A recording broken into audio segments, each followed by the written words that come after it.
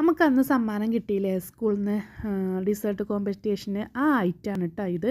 Pudding ഞാൻ പറഞ്ഞല്ലോ നാളികേര പുഡിങ്ങായിരുന്നു ഉണ്ടാക്കിയിരുന്നത്. അപ്പോൾ ഇതെങ്ങനെ ഉണ്ടാക്കണേ ഇതേമാതിരിക്ക് ലെയറായിട്ട് കേട്ടോ ഞാൻ ഉണ്ടാക്കിയെടുത്തിട്ടുള്ളത്. അതിന് വേണ്ട സാധനങ്ങൾ എന്തൊക്കെയാണെന്ന് നോക്കാം.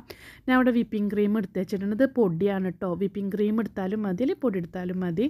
പിന്നെ വേണ്ടത് വാനില എസൻസ് വേണം. പിന്നെ കോക്കനറ്റിൻ്റെ ഇങ്ങനത്തെ ബോട്ടിലാട്ടോ ഞാൻ വീടിൻ്റെ പളുപ്പ് ഉണ്ടെന്ന് പറഞ്ഞപ്പോൾ ഞാൻ അങ്ങനത്തെ മേടിച്ചതാണ്. അതിൻ്റെ ഉള്ളിൽ പളുപ്പുണ്ടോ ഇല്ലേ എന്നൊക്കെ നമുക്ക് നോക്കാം.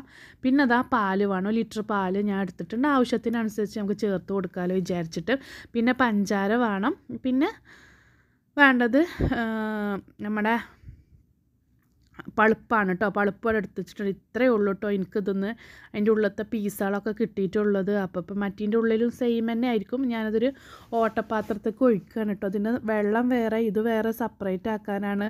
നാട്ടിലാകുമ്പോൾ പിന്നെ തേങ്ങ തന്നെ ഉണ്ടാവുമല്ലോ, ഇളനീർ തേങ്ങ തന്നെ ഉണ്ടാവുമല്ലോ അതിൻ്റെ പളുപ്പിന് വേണ്ടിയിട്ട്. അപ്പോൾ പിന്നെ ഇവിടെ അങ്ങനെ ഇളനീർ തേങ്ങ മേടിച്ച് കഴിഞ്ഞാലും അതിൻ്റെ ഉള്ളിലൊന്നും ഉണ്ടാവില്ല. എനിക്ക് ഇത്രയ്ക്ക് വെള്ളം കിട്ടിയിട്ടുണ്ട്. ഇനി നമുക്ക് ചൈന ഗ്രാസ് ഒന്ന് മുറിച്ചെടുക്കാം കേട്ടോ. നമുക്ക് ആവശ്യത്തിനനുസരിച്ചുള്ള ചൈന ഗ്രാസാണ് ഇപ്പോൾ ഞാൻ എടുക്കുന്നത്. ഉണ്ടാക്കാൻ രണ്ടുക്കും വേണം ചൈന ഗ്രാസ്. അതായത് നമ്മുടെ 2 ലെയറല്ല ഉണ്ടാക്കുന്നത്. അതായത് രണ്ടുക്കും വേണം ചൈന ഗ്രാസ് വേണം. അപ്പോൾ ഞാൻ ചൈന ഗ്രാസ് ഇത് എളുപ്പം മെൽറ്റ് ആവാൻ വേണ്ടിയിട്ടാട്ടോ ഇതിങ്ങനെ മുറിച്ച് കൊടുക്കുന്നത്. അപ്പോൾ നമ്മളവിടെ മുറിച്ച് കൊടുത്തിട്ട് ശേഷം നമുക്ക് എന്ത് ചെയ്യുക, വെള്ളം ഒഴിച്ച് കൊടുക്കുക കേട്ടോ. ഒരു ഗ്ലാസ്സൊക്കെ വെള്ളം ഒഴിച്ച് കൊടുത്താൽ പോരാ, ഒരു 2 ഗ്ലാസ്സെങ്കിലും വെള്ളം ഒഴിച്ച് കൊടുക്കുക. അതിൽ മുങ്ങി കിടക്കണം. എന്നാൽ കൂടുതൽ നേരം വെള്ളത്തിലിട്ടൊക്കെ ഒന്നും വേണ്ട. അങ്ങനെ ഞാൻ 2 പാത്രം അടുപ്പിൽ വെച്ചിട്ടുണ്ട് കേട്ടോ. കാരണം അത് നമുക്ക് ഒപ്പം ചെയ്യേണ്ടതായതുകൊണ്ടാണ് 2 പാത്രവും ഞാൻ അടുപ്പിൽ വെച്ചിട്ടുണ്ട്. നമ്മളെ ചൈന ഗ്രാസും വെച്ചിട്ടുണ്ട് കേട്ടോ.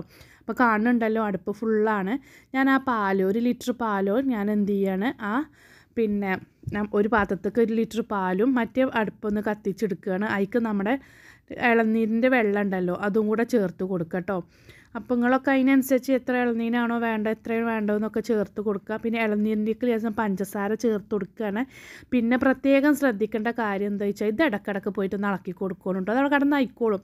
കുറച്ച് തോനെ വെള്ളം പറഞ്ഞെടുത്ത് അവിടെ കിടന്നത് അയക്കോളും. പിന്നെ പഞ്ചസാര നമുക്ക് നന്നായിട്ടൊന്ന് ഉരുക്കിയെടുക്കാം. ഒരു കാരണവശാലും നല്ലോണം തിക്കായിട്ട് തിളക്കരുത് നമ്മുടെ ഇളനീരിൻ്റെ വെള്ളം. ആ പഞ്ചസാര ഒന്ന് ഉരുകി കിട്ടിയാൽ മാത്രം മതി. നമുക്ക് പാലും ഇടയ്ക്കിടയ്ക്കൊന്ന് ഇളക്കി കൊടുക്കാം കേട്ടോ.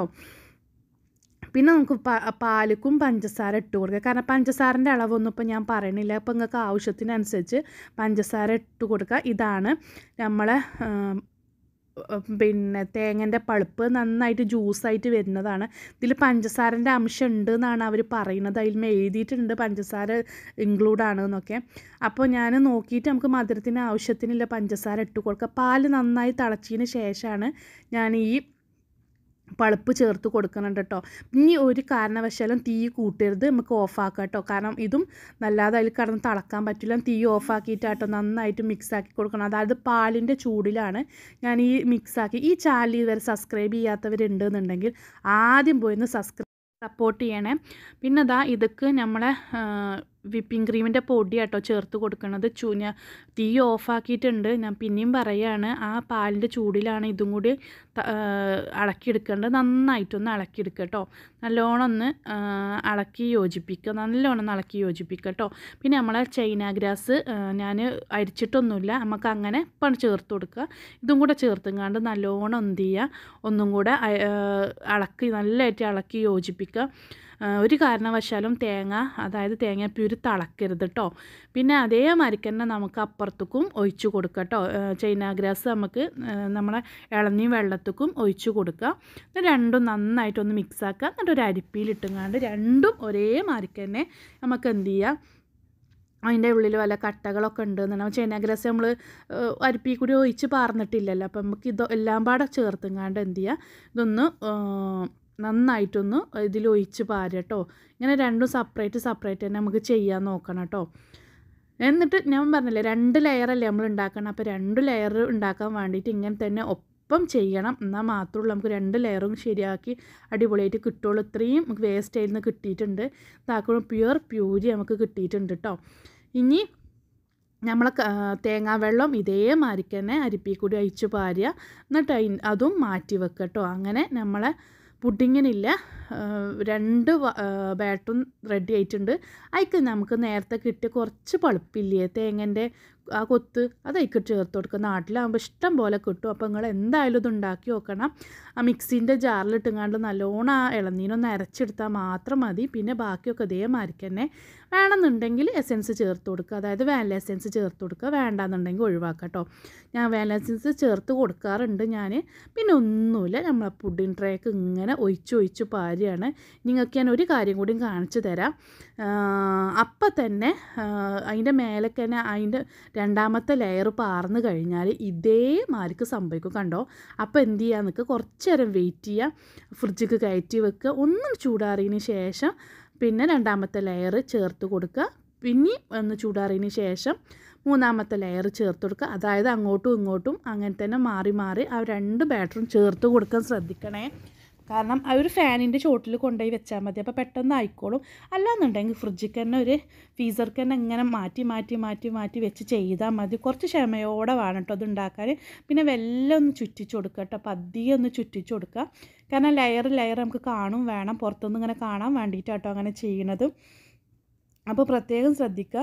പിന്നെ അത് അടിപൊളിയാണ് കേട്ടോ, നല്ല ടേസ്റ്റിയാണുള്ള ഒരു പുഡിങ്ങാണിത്. അപ്പോൾ ഇൻഷാ അല്ലാ എല്ലാവരും ഒന്ന് പരീക്ഷിച്ച് നോക്കണേ. പിന്നെ ഇതിന് ജലാറ്റിന് പറ്റൂല, ചൈന ഗ്രാസ് മാത്രമേ ഉള്ളൂ ഇങ്ങനെ ഉണ്ടാക്കാൻ പറ്റുള്ളൂ. ജലാറ്റിനാകുമ്പോൾ നമ്മൾ ഉദ്ദേശിച്ച മാതിരിക്ക് നടക്കൂല. അപ്പോൾ എല്ലാവരും ചൈന ഗ്രാസ് തന്നെ എടുക്കാൻ നോക്കുക. അങ്ങനെ ഞാൻ എന്ത് ചെയ്യുന്നു, എൻ്റെ ക്ഷമയെ പരീക്ഷിച്ച് ഞാൻ എന്ത് ചെയ്തു, ഇതെല്ലാം എന്ത് ചെയ്യുന്നു ലെയറാക്കി എടുക്കുന്നുണ്ട്. പിന്നെ ഞാനിത് ഫസ്റ്റ് അങ്ങനെ ഒന്നും ഉദ്ദേശിച്ചുണ്ടാക്കിയല്ല കേട്ടോ. ഞാനിത് നിങ്ങൾക്ക് കാണിച്ചു തരണം. അപ്പോൾ അത് ഞാൻ പോണീൻ്റെ തലേന്ന് തന്നെ ഇങ്ങനെ ഉണ്ടാക്കി വെച്ചിരുന്നു കേട്ടോ. ഞാനിങ്ങനെ പരിപാടിക്ക് പങ്കെടുക്കുമ്പോൾ ഇത് ഞാൻ ഫ്രിഡ്ജിലല്ല കേട്ടോ സെറ്റ്, ഫീസറിലാണ് കൊണ്ടാക്കൽ. അതായത് ഐസാക്കി വെക്കും. ഐസാക്കിയതിന് ശേഷം നമ്മൾ പോകുമ്പോൾ അലുമിനിയം ഫോയിൽ പൊതിഞ്ഞങ്ങാണ്ട് കൊണ്ടുപോകലാണ് കേട്ടോ ഞാൻ അങ്ങനെ ചെയ്യൽ. അപ്പോൾ അവിടെ എത്തുമ്പോൾ അത് കറക്റ്റ് നല്ല തിക്കായിട്ട് കിട്ടും കേട്ടോ. കണ്ടല്ലോ, ഇതേമാതിരിക്ക് ലെയറായിട്ടാണ് നമുക്ക് കിട്ടേണ്ടത്. അപ്പോൾ ഈ വീഡിയോ ഇഷ്ടമാവുകയാണെന്നുണ്ടെങ്കിൽ ലൈക്ക് ചെയ്യാനും ഷെയർ ചെയ്യാനും സബ്സ്ക്രൈബ് ചെയ്യാനും മറക്കരുത്. അപ്പോൾ ഇൻഷാ അല്ലാ അടുത്തൊരു വീഡിയോ കാണുന്നവരെ എല്ലാവരും